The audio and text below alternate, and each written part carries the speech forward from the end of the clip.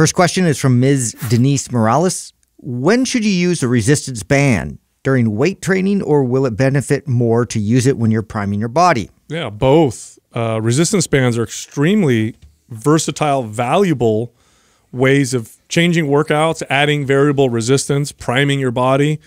You know what's funny about resistance bands is they were not really considered like a serious exercise tool for a long time. And then you saw strength athletes really start to use them. I can't remember which powerlifting group did it. I think it was Westside Barbell. Were they the ones really? Yeah. Okay. I know the Soviets used them and did studies.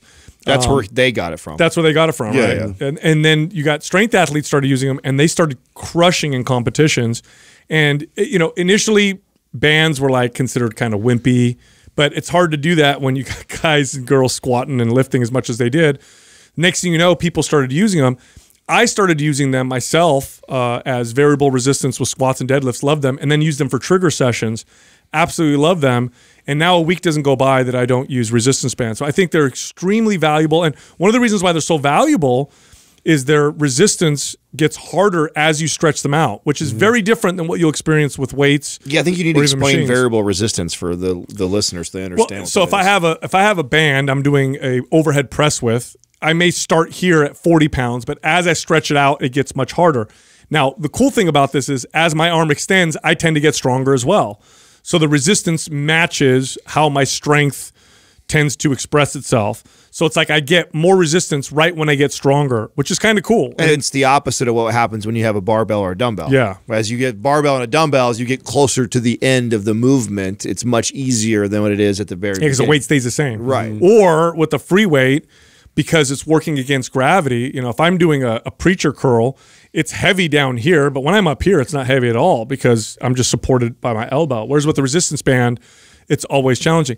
Do I think they can replace weights? No, but I think in addition to, extremely valuable. So, I mean, especially for priming, it's one of my favorite things to use them for. Well, yeah, and I think part of the case that we make for priming is that, because it's not that you can't prime with a machine or dumbbells or barbells, but you're more likely to get sore or do damage by doing that. And the idea of priming is to basically kind of neurologically wake up a dormant area, pump some blood. You're not trying to tear or break down really, and so bands are great for that because they don't do as much damage. So I see it's great to complement for the variable resistance that you're talking about. So it goes good with weight training. And then it also makes for a great tool for like on the go.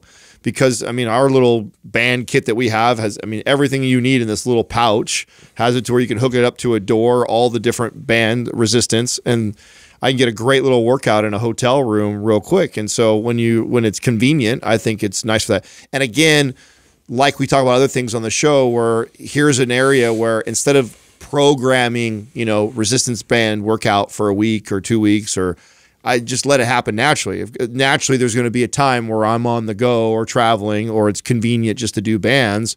And so I intermittently throw that into my training routine. Yeah, speaking of the priming, I think sometimes it is helpful for people to be able to connect more when you're actually like, you have a tool that helps you to kind of fight against the resistance of it instead of creating that muscle contraction yourself. It's kind of a hard concept for people a lot of times to be able to squeeze and contract their muscles and get that kind of blood flow just with their body weight and without any kind of like tool to kind of aid with that. So sometimes I feel, rubber bands provide a nice amount of resistance when you set it up to kind of take your joint through full range, but keeping that nice consistent contraction, to focus on with that too. But in terms of performance, it's one of those things, if you start adding that in and you're really focused like on your power lift numbers or, kind of getting over that hump of a plateau that you always hit, it's such a valuable tool to add to kind of get you to hit those, those certain points with a bit more strength that's not going to damage quite as much. Yeah, if you consider how little space they take up and the fact that you can literally create resistance in any direction. So I can make resistance going down, diagonal, I could rotate, of course going up. If you consider those things, they're one of the most versatile tools you could use. And I'll give you an example of how you would use it for bodybuilding or body sculpting or whatever you want to call it, right? Let's say I'm doing a dumbbell fly. Great exercise, right? Great isolation exercise for the chest.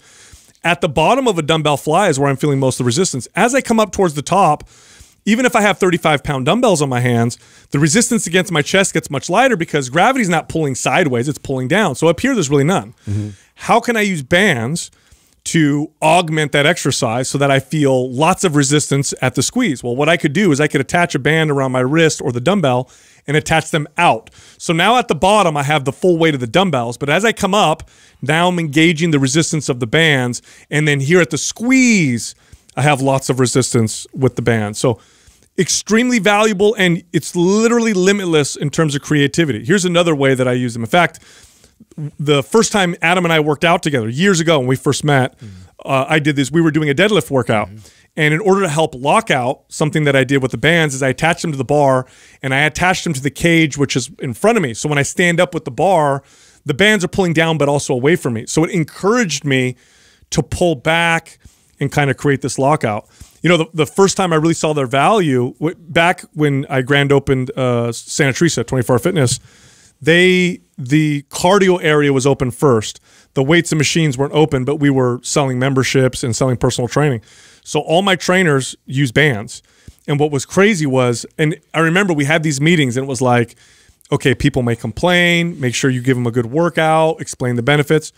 Literally within a week, all the members who were training with trainers enjoyed working out with bands more than they did with other equipment. They loved it. They absolutely loved it, to the point where when we had a full gym, you could see the trainers still incorporated bands in almost every single workout. So they feel good. They do. I always feel good after I do a band workout.